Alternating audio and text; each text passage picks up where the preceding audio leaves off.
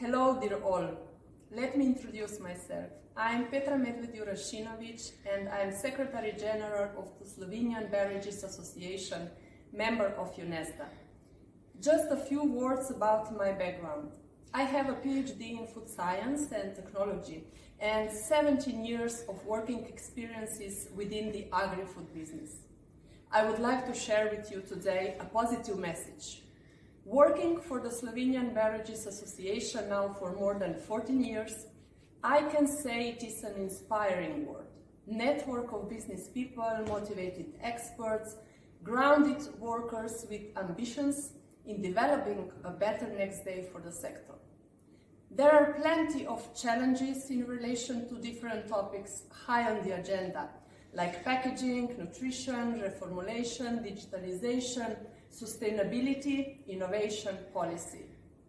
My daily communication with company representatives from different departments gives me insights into how the beverages companies are dealing with those challenges.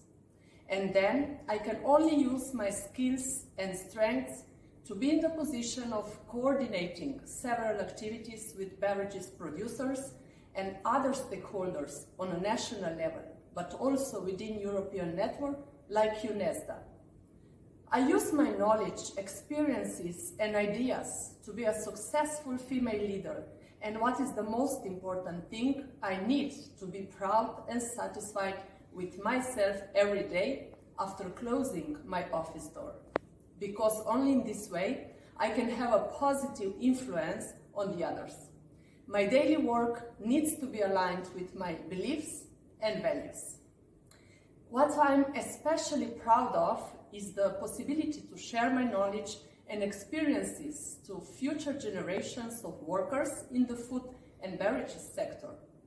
Being a mentor to several young employees is a priceless personal satisfaction. Having the chance of working with several female colleagues from countries all over Europe, I can say we are adding a special touch to the mainly male business world of beverages. You can ask me why.